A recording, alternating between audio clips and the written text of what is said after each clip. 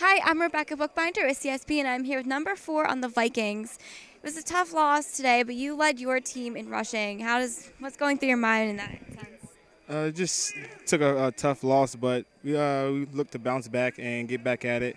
It was just my first time playing running back, so it was a big different change for me, but I had to do what my team told me to do, so I just stuck with it. And if I saw the hole, I hit it, and then got the yards I can get.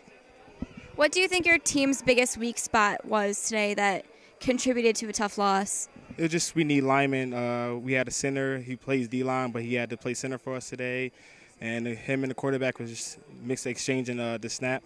But on practice on Monday, we'll get at it, and hopefully we bounce back next week. Is there anything specific that your team has planned to recover from something like this? Just working out and practice and everybody coming together as one. Thank you so much. For CSB, I'm Rebecca Bookbinder.